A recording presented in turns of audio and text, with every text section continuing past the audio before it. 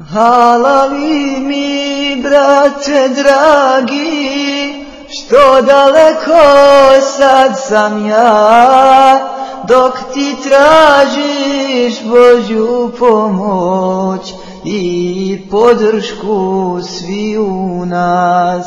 Dok ti tražiš Božju pomoć i podršku sviju nas. Halali mi, malo dijete, što daleko sad sam ja, dok ti tražiš kao jetim svoje majke zagrljaj. Dok ti tražiš kao jetim svoje majke zagrljaj.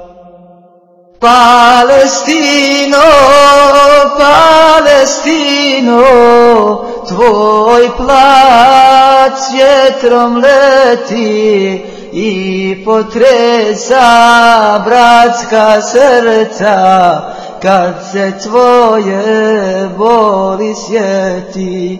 I potresa bratska srca kad se tvoje boli sjeti. Palestino, Palestino, tvoje boli more krije, da ne puknu tužna srca, dok krv naša zemljom lije. Da ne puknu tužna srca, dok krv naša zemljom lije. Palestino, Palestino, tvoju djecu mezar pazi, busenje i zašuškava, tišina i ljubi mazi. Busenje i zašuškava, a tišina ljubi mazi. مما رزقكم الله قال الذين كفروا لا إله إلا الله محمد رسول الله لا إله إلا في ضلال مبين ويقولون متى هذا الوعد إلا الصادقين ما ينظرون إلا صيحة واحدة إلا الله محمد رسول الله. U džihad mi idimo, svoju vjeru branimo, pejgambera slijedimo, boreći se džihadom. Pejgambera slijedimo, boreći se džihadom.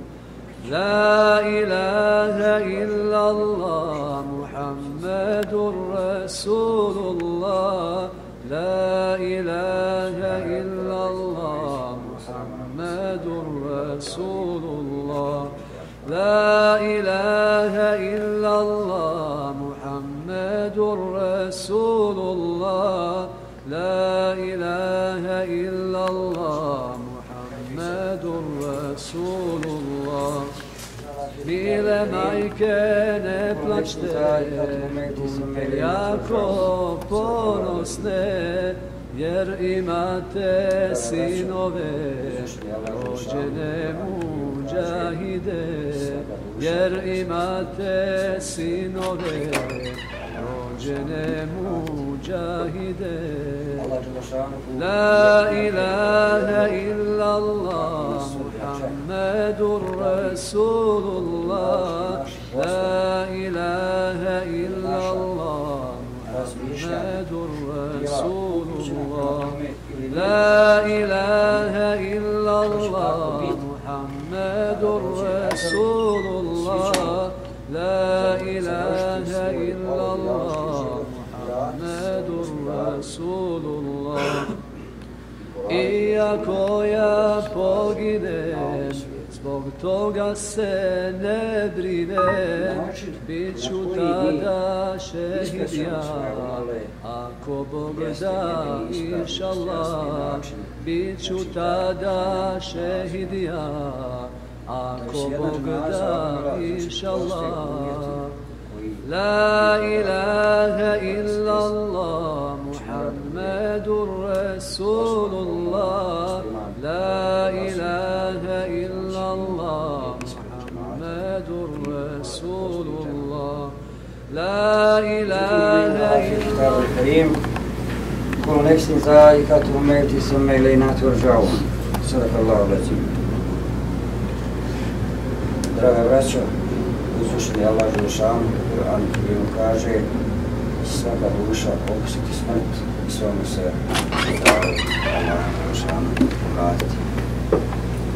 Allah Đelešanu je unaprijed odredio kako nas sudbina čeka. Da li dunjalučki naši poslovi ili naša razmišljanja bila upućena prema tome ili ne bila upućena prema tome, to će tako biti. Kada dođe ečel, svi ćemo završiti svoj dunjalučki život, vratiti se svom gospodaru i polagati račune za ono što smo radili na ovome svijetu. Način na koji mi ispraćamo svoje umrle jeste jedini ispravni i dostojanstveni način, znači da klanjamo dženazu namaz. Da bi se jedna dženaza obavila, znači postoje uvjeti koji prije toga treba da se desi. Znači mora da bude osoba koja umrla musliman, mora da bude glasovit, mora da bude zamazanom ćivinom, mora da bude ispred džemata i mora da postoji džemat.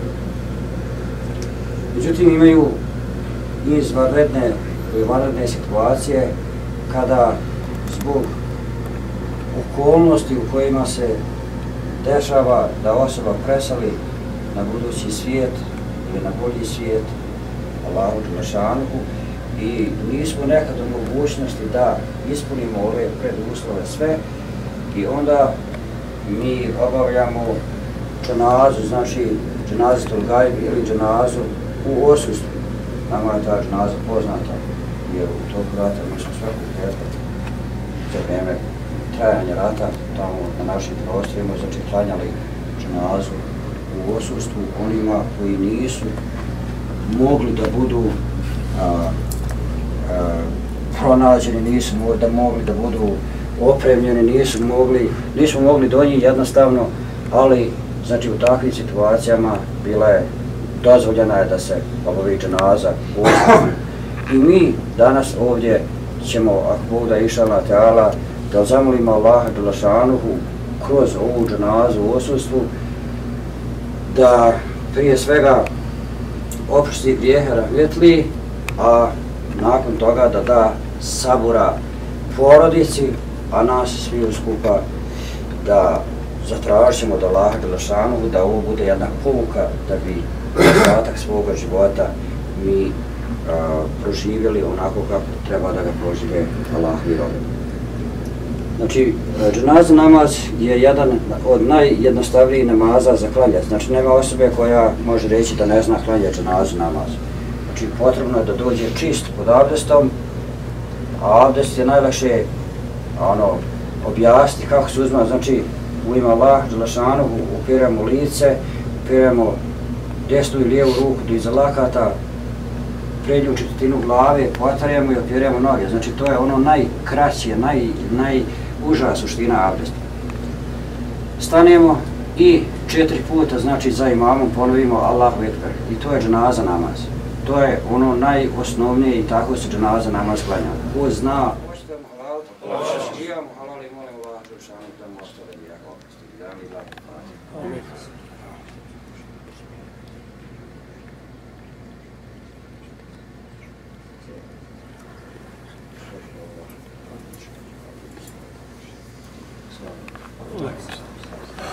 Hajde dobro, sad budemo u bezmet.